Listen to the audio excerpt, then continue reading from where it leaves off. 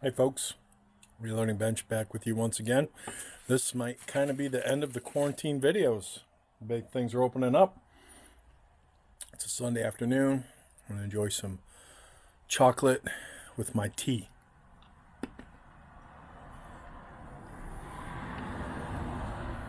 And today it just melts in your mouth. Warm tea does it every time. Today's video is going to be a recap. I've been wanting to use this for some fucking reason. So I'm going to use it as my pointer. I don't know if I should use the wood section, which is all grody, or the 22 section. This is my... the tea's harsh. Tea is harsh. This is my 5.7 that I use 5.7 grains of True Blue. And finally, because the range has been closed for 10, 11 weeks, haven't been able to test the velocity. So, velocity on the blue is rated at, I thought I read it somewhere.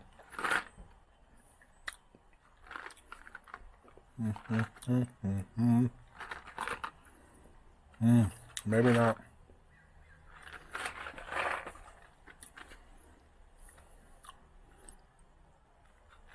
Well, I don't know what they're rated at,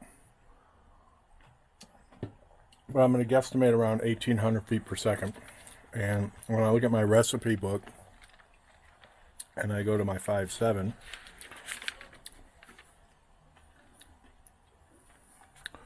and I want to say that, now, back in the March time frame,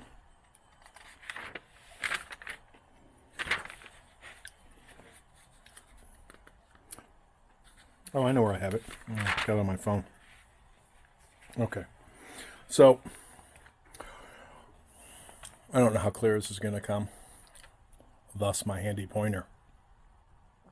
All right. So, when I loaded these at the end of March, and my target load was 5.7 grains of True Blue, my actual feet per second were just atrocious. I did 2 sets at the range just to get a feel for what they were like, and I always throw the high and the lows out just like a diver, just to get a better average. But with my Labradar, and I trust the Labradar, especially when I look at other rounds. So I brought 9mm as well, stuff that I reloaded on the Hornady, excuse me, on the Dillon XL 750, and those were hella consistent with Fiocchi, or those who pronounce it Fiocchi, and Remington / Federal. They were all in the 1025 range, so as were the reloads. So that was good. That was justification for how well the Labradar was doing. But as you can see, my string of I did like 10 shots. One of them didn't register, but I'm averaging 612 to 643, a high of 809, and on this one a high of 741, a low of 365, and a low of 491 on that string. So what that tells me is, for my particular configuration, meaning how I've got this either trimmed or overall length, my pressure is not dangerous. When I look at my shot, in fact, I probably got a few from yesterday's outing. My mixed bag of a little bit of everything. These little puppies will be way at the bottom. But when I look, I don't see... I don't know if I have to double check if that's high pressure. It can't be, based on the velocity. So what I should do, and what I will do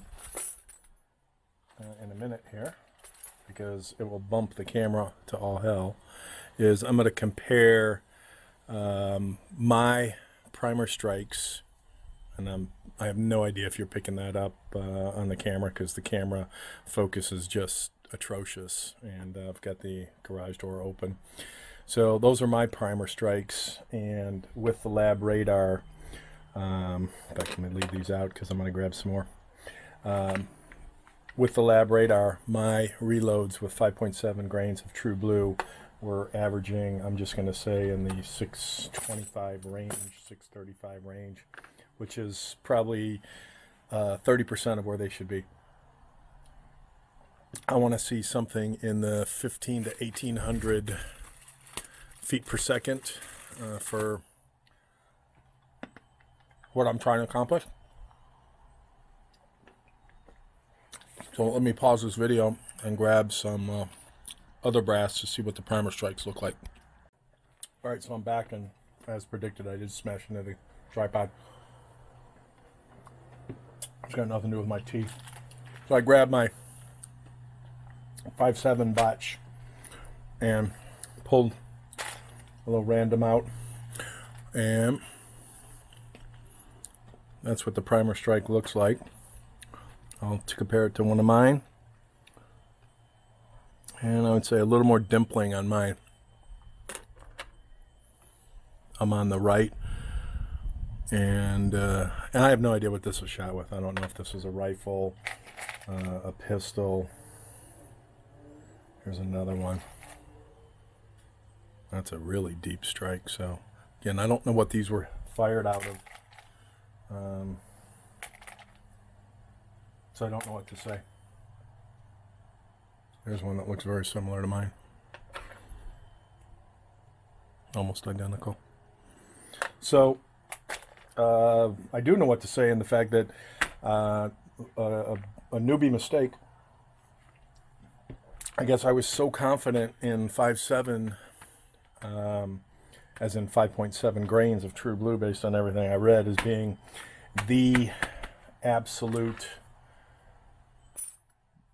bingo charge, that I went ahead and loaded 50 rounds. So I'm going to, these are going to be sacrificed, and what I will do is use my Hornady bullet puller, and I'll pull these, because when I pull the factory, and I'm going to guess the factory crimp is much worse than mine, but you'll see the crimp. So in terms of accuracy, I don't really give a rat's ass about accuracy with these right now, as much as I'm interested in finding out what the right load is. And 5.7 grains of True Blue for me is not it. That's a very, very soft, light load, coming in at less than I'll say 700 feet per second, so half to a third of where I want to be. And I do have faith in the Labradar, based on what I was pulling with 9mm across 3 different brands, 2 brands and reloads, and then 308. So not good. This good, that not good. So back to the drawing board. I'm probably going to stair step it with a little ladder approach. I'll probably do 5.8, 5.9, 6.0, 6.1, 6.2. And based on what the Labradar is telling me, with the ladder, I may or may not shoot the 6.1, 6.2, or depending on, again, volatile powder, or the pressures with this particular mix with 5.7 and True Blue, and getting near max charge. So 5.7 isn't it. We'll see if 5.8 through 6.1, 6.2 do any better, and we'll see. More to come for this one.